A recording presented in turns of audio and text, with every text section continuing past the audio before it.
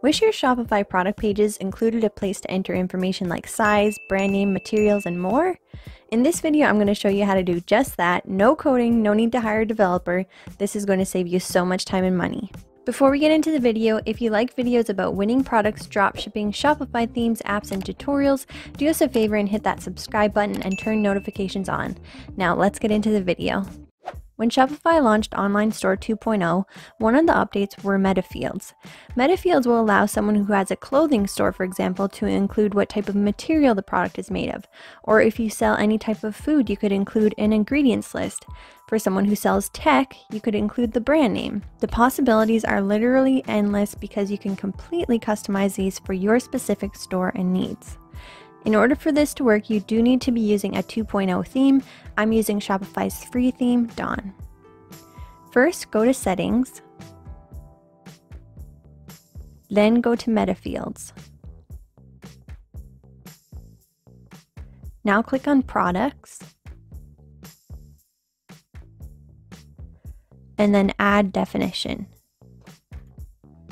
Now what I want you to do is click Select Content Type. Shopify has already created a few pre-made options for you. We have color, number, measurement, rating, etc. Let's start with measurement. You can see you can go by weight, volume, or dimension. I'm going to go with dimension because I want to display my product's height, width, and length. Now enter a name. I'm going to call this one height, and then click Save. Now I'm going to create another one the exact same way. So select content type, measurement, dimension, and I'm going to call this one width, and save. I've repeated the same process for length, and now I have all three. Now if we go to products and select one of our products, we can see at the bottom here that we now have this size information that we can fill in for each of our products. So let's go ahead and fill it in. Now if you were to view this product, you will see that the information doesn't appear yet.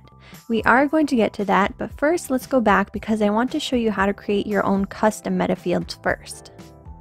For this example, say we want to include the material list for our products. Click Select Content Type, Text, and let's go multi-line so that we have lots of room to type out the materials.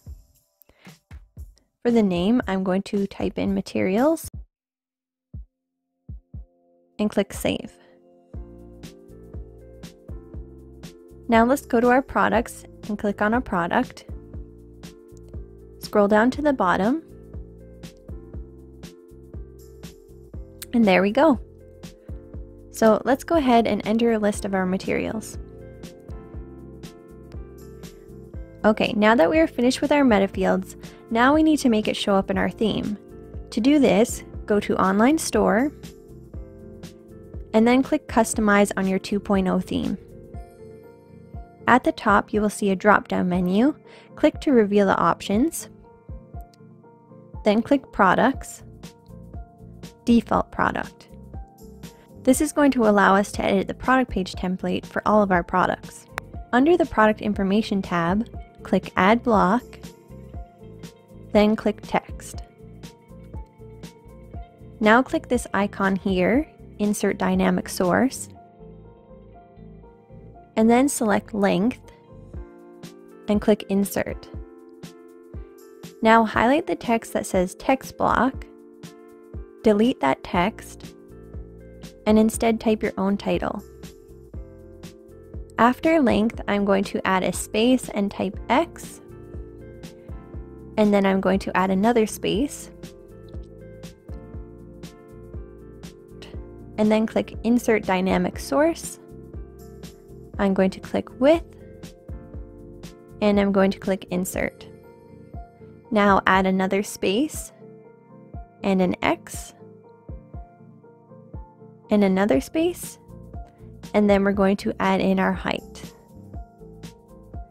If you want to change the style of the text, you can click this drop down and choose whatever you like. I'm going to stick with the body text so that it matches my product description. That looks good. Now I want to add in my materials list. You'll notice that if I use the text block, the Metafields that I created for my materials is not here. That is because we need to use a different block. For this one, we need to click on Collapsible Tab. For the heading, I'm going to delete this text and type Materials. And for tab content, click this icon and select Materials. By the way, you can also personalize it by choosing your own icons. Now, one last thing I want to include before we move on is if you've used the text block and the collapsible tab block and the metafield you created is not showing up for either of these, there is a workaround, and this will work for any and all metafields. What you need to do is click Add Block and click Custom Liquid. Now keep this tab open and then open a new one and go to where we originally created our metafields. Notice that each of these metafields reads product.metafields.my_fields. The title you entered. So open a notepad on your computer and type out the text for the metafield that you want to add.